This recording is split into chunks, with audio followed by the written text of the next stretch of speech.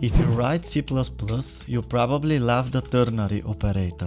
It turns 5 lines of clunky if-else logic into one clean, readable line. But if you're using Microsoft's compiler, this line is a trap.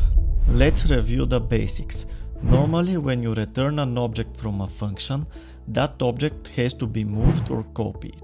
To avoid this cost, there are two main ways compilers perform copy elision.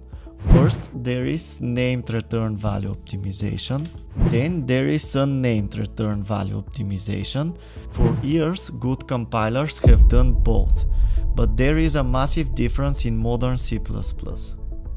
In C++ 17, unnamed return value optimization stopped being just an optimization. It became the law.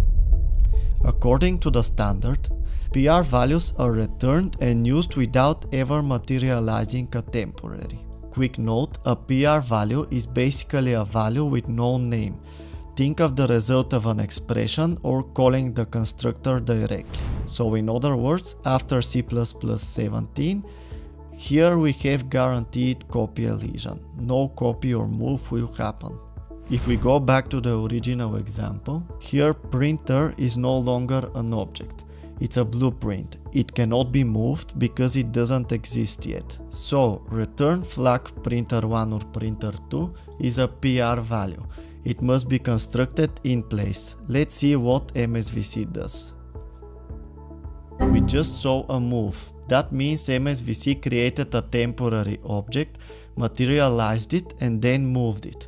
It completely ignored the unmaterialized value passing rule of C++ 17. If only copy is available and this function runs inside your game loop, you are now paying for a massive allocation and memory copy 60 times a second.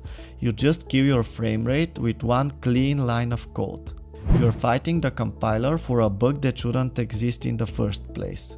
If we switch to GCC or Clang, everything is working clean and correct. In MSVC, the bug is ugly but necessary. Switch back to if-else. And peace is restored. 0 copies, 0 moves. Code readability is great, but until Microsoft fixes this bug, stick to if-else for returning objects by value. Subscribe for more C++ deep dives and I'll see you in the next one.